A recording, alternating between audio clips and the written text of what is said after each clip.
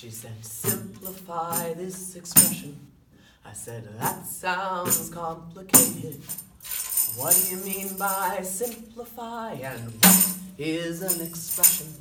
She said, write an equivalent expression as short as you can get it. Get everything in the right order. Does that answer your question?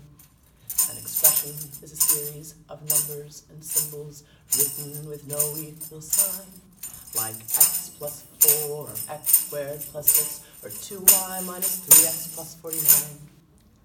When one expression is equivalent to another, it means they have the same value with any variable for the variables. If you substitute any number, she said, simplify this expression. I said, that sounds complicated. What do you mean by simplify, and what is an expression? She said, write an equivalent expression as short as you can get it. Put everything in the right order. Does that answer your question? Use coefficient notation. It's simpler than repeated addition. Use exponential notation. It's simpler than repeated multiplication.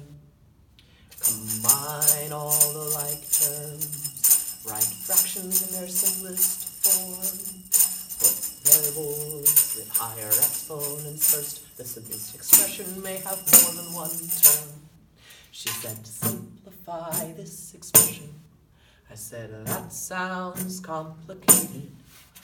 What do you mean by simplify, and what is an expression? She said, write an equivalent expression as short as you can get it. Put everything in the right order. Does that answer your question? There are 3 properties you should know to help write equivalent expressions. The associative property lets you, the commutative property lets you change the order of your terms.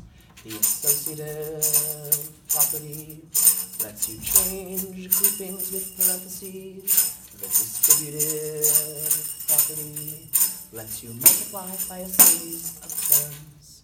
She said, simplify this expression. I said, that sounds complicated. What do you mean by simplify, and what is an expression?